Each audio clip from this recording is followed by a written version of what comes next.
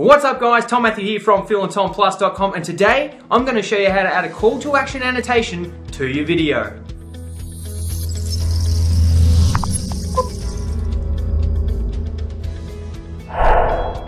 Okay, so here we are on our YouTube channel, and the way you add a call to action annotation is you simply go up to you're on your channel and you click Video Manager. So you're in your Video Manager and you scroll down to the video that you want to add the call to action annotation to. I'm just going to choose this one as an example.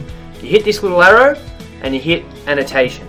Now this is the page that comes up, and this is where you add all your annotations. Now a call to action is simply telling your viewer what you want them to do. Do you want them to subscribe? Do you want them to comment? Do you want them to like the video? Or do you want them to click on the link in the description and go to your website? You want to tell them that, and the way you do that is you do it in the video, but you can also add an annotation. So the way you do it is you choose where you want your annotation. I like to put one at the start and ask them to like the video. So right now, if you want to choose where you want to put the annotation, you use this little playhead here and it will go to the point in the video.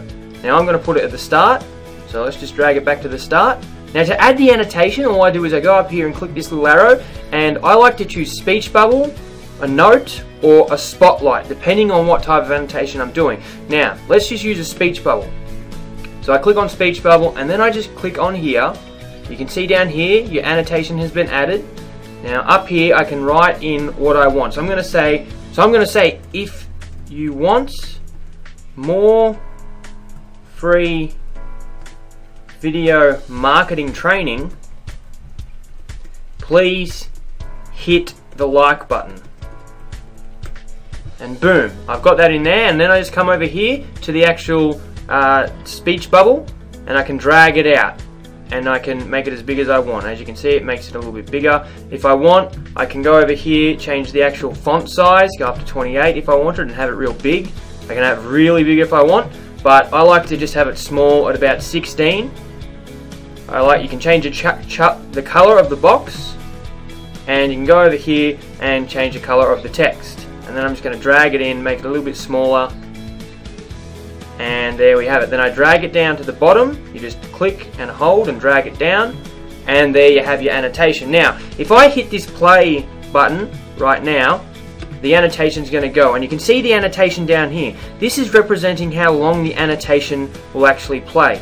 So right now, if I just drag it to the end of the annotation is going for roughly 20 seconds. So you can either make that the whole video or you can shorten it. I like to have them small because personally when I watch videos and I see a lot of annotations all over the screen and they're there for a long time, I turn annotations off when I'm watching a video. So I only like to have them, about 10 seconds and no more than that.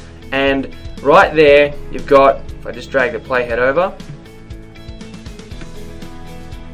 you can see the call to action. It says if you want free more video marketing training, please hit that like button. I'm telling them what to do. Please hit the like button. That is a call to action. It's telling your viewer exactly what to do, and it drives engagement, it drives dialogue, it drives engagement with your customers, and that's how you build with your viewers. That's how you build know, like, and trust. And then all you do, once you're done, you go up here, you click apply changes.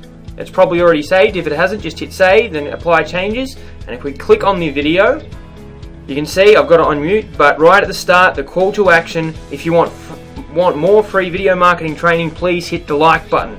And then they can go down here and hit the like button, which is really, really good. And that's how you add a call to action annotation to your videos. So there you have it guys, that's how you add a call to action annotation to your video. If you got something out of this video, please hit that like button below. And if you have any questions at all about adding annotations to your videos, please put them in the comment section below and I'll do my best to answer them. And as always, we'll put out a new video every Monday, Wednesday and Friday, so please subscribe. See you later.